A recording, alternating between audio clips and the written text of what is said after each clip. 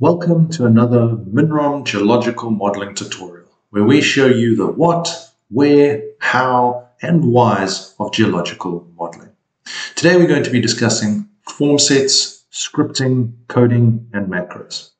And to do this, I'm going to be using Micromine geological software. It's an excellent tool for 3D modeling for both exploration and resource modeling geologists. Now, every package has a different approach. So some have a more workflow based, and generally on the left here you'll see a bunch of workflows, this task, that task, this task. Others have a more tool-based approach where you have a bunch of different tools at the top here. And what's nice about Micromine is it actually has a combination of both. The problem is that when you have so many different tools, often you have a lot of different ways of doing a task. And because we're geoscientists, we want things to be repeatable.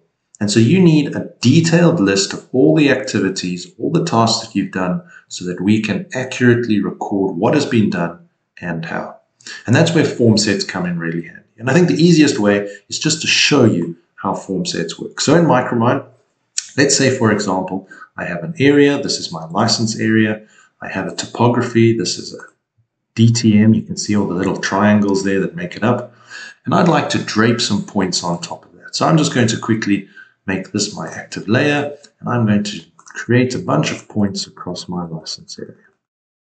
So these points have been created at a random elevation on my plane of view, and we want them to be draped onto this surface over there.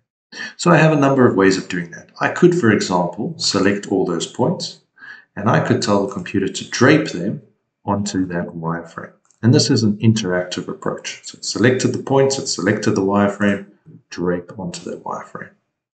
However, this is obviously a manual approach. And if I wanted to repeat this task, I would have to do it the exact same way. And there's no record of how I've done it. And that's where a form set comes in. So for example, let's just save my form there. If I went to this little button on the side, I could go down, open that up, and this is what a form set looks like for draping points onto a wireframe. All I need to do is select my input file, which we have here as test points. So I'll quickly find that. It's under my points.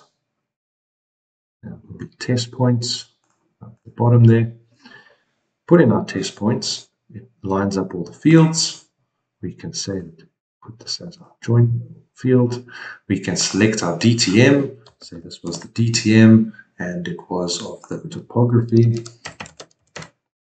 And we have an output file. And all we need to do is save this form. And now that process that we did has been recorded.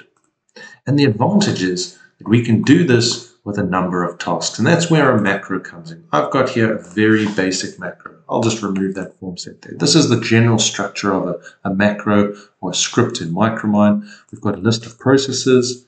We list the forms that we want to do and any outputs that come from that.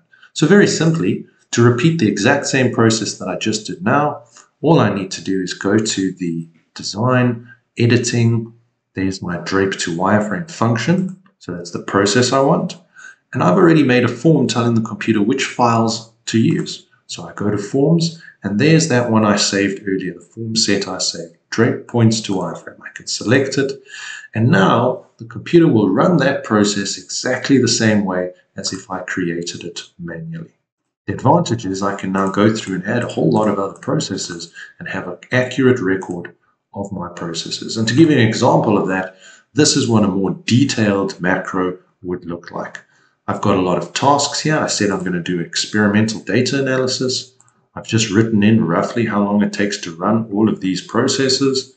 And then I have a heading. I'm going to be coding the samples, and here's all my commands to code the samples.